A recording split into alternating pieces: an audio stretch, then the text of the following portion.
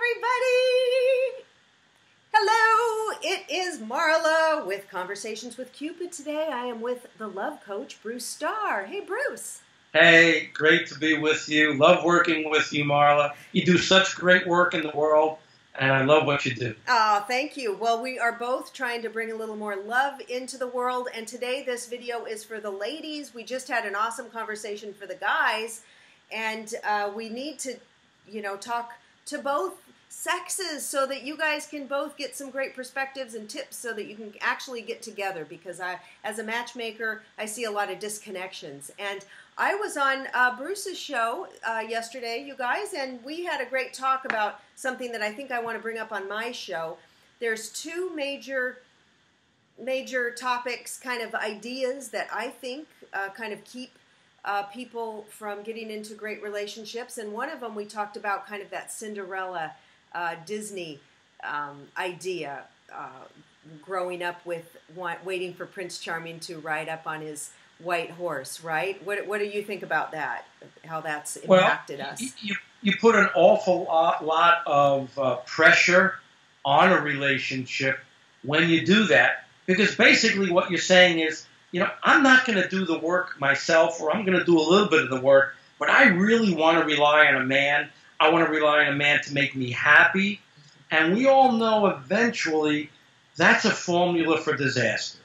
It just is. And when I first moved out to Los Angeles in the 80s, I wanted to marry a Hollywood star, an actress. And I learned really quickly. Can I tell you a quick story? Yeah. I met oh my God, she was the most beautiful girl I'd ever met. I was standing online to watch one of the sitcoms, and I met her, and I was like, she was taking my breath away. Short little thing like this, and then that was it. I didn't have the nerve to say hello to her.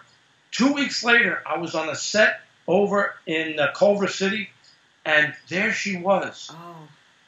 And I asked her out, and she said yes. Ooh. I said, oh my God. She gave me her number. And I said, okay, we'll go out next Tuesday, and I'll come over at 7:30 and pick you up. Well, I called her at 7. I called her at 7:15, at 7:20, 7:25, 7:30, 7:35. At 8 o'clock, she finally got home. I said, we had a date tonight. And she said, yeah, I know, but I had a dance, and I had acting, and she had this whole list of things. I said, oh my God, do I want to be 5th or 6th on the list of what's important to her? Right. And this Boston Beaner, who just came out to Los Angeles, had to take a pass. You want to go out again? And I said, oh my God, I don't. Mm-hmm. And boy, did that give me a clear picture. You can't look for someone else to be that knight in shining armor. You can't look at TV, read a book, watch a TV show, watch a movie, and think that you want your love life to be like the way it is with them, because there's a lot of craziness going on, and it really doesn't make a ton of sense. Right. Yeah, and that, so as a healer, as a Reiki master and crystal healer, I work a lot with people to integrate, get the healing done and the heart. And when people are, I used to do this myself, who hasn't, looking for something outside of ourselves to make us happy. Whether that's a man, because a lot of women will think, okay, I got to find a rich man so he can pay my bills, or pay off my credit card, or somebody great looking for whatever. Maybe women have wanted to date movie producers so that they could get a part. It's sort of that it's like love with an agenda. So that is always a disaster waiting to happen, because we need to love ourselves first and love our life, and then that's an added bonus when somebody wonderful comes in.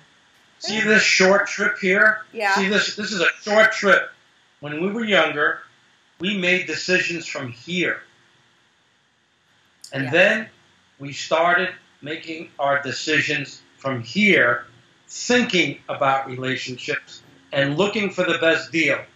Even though the vast majority of people are doing it, and all of our friends are doing it, and it sort of looks like the only way to go, it's wrong.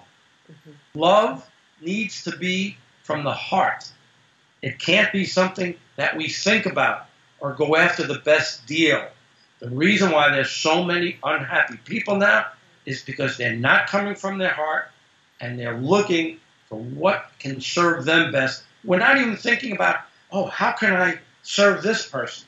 We need to get back to the basics, the way it worked for 10,000 years.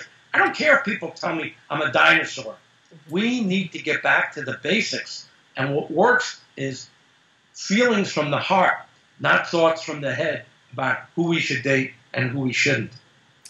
Awesome, awesome tips. So you guys, if you do need any healing, you can always come to my website, and I give distance healings, and get on our mailing lists, because we are going to be doing some events together and have a lot of exciting things. And if you go to my website and put in your email, you can get a free guided self-love meditation, so you'll be coming from your heart. And the links are below. So thanks, ladies. Much love.